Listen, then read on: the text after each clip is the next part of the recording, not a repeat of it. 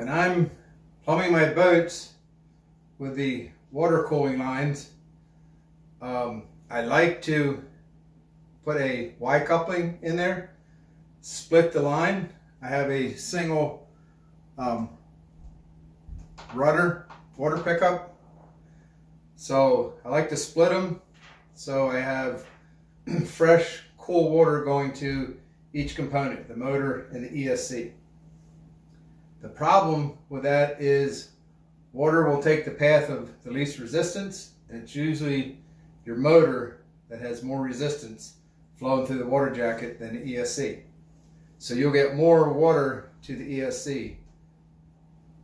You could run a single line through the motor to the ESC and out, and then it wouldn't matter. The water would only flow as fast as the most resisting component, which would be the motor. But I don't care for that because you have the warm exhaust water going to the ESC. So I like this idea of a coupling, splitting it, and then the problem is getting equal flow. So I've came up with a way to adjust that I'd like to share with you. I'll show you what I got set up here and demonstrate how this will work.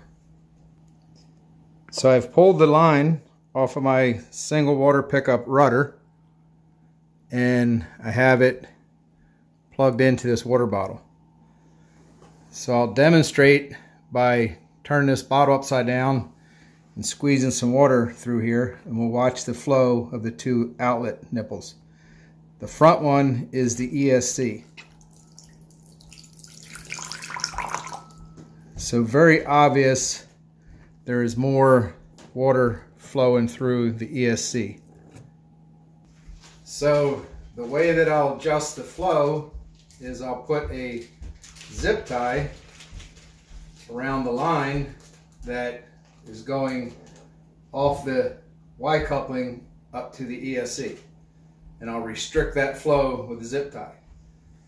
The way that I'll initially adjust it will be to blow through the line and hold my thumb on one or the other and compare.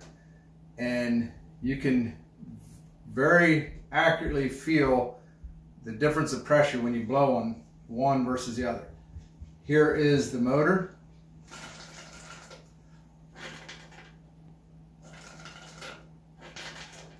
So I can feel that it takes less pressure to blow through the ESC, just blowing through the line. So let's put the zip tie on here and start adjusting it. Then we'll do the final check with the water flow.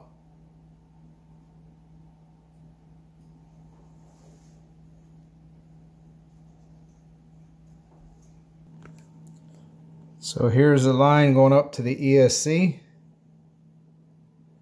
And here is the zip tie that I've put on it. You can see I have it squeezed down a bit.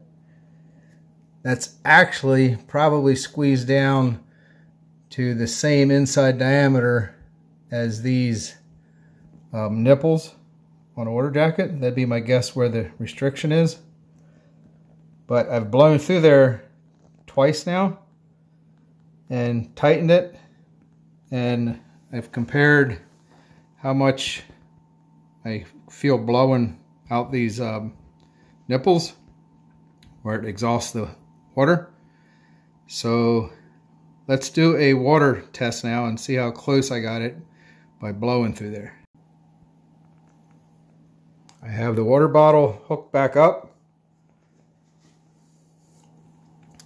So we'll turn this upside down, give her a squeeze, see how the flow compares now.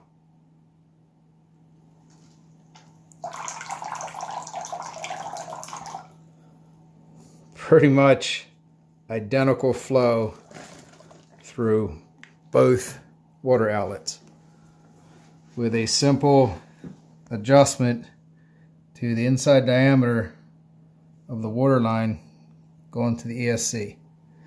I would say that's a fairly accurate test. I'm squeezing water in here. If this water pickup, I would say it's doing the same thing. It's creating water pressure, single line going in, splitting off. I cannot think of a much more accurate way to check it after testing it by blowing through it. I think you can get it fairly accurate blowing through it, but to me that water flow test, that's the ultimate test. So is that a little bit anal? A little bit extreme? Maybe. But that's a fairly expensive motor, an ESC. So thank you to someone who commented on my channel. I've checked my other boats that way. I didn't have to make an adjustment like I just did, but just an idea I had. Simple enough way to calibrate that, if you will. So now I don't have to worry about my electronics. I know I got equal water flowing out both outlets. So let's get this thing out there, go fast and turn right.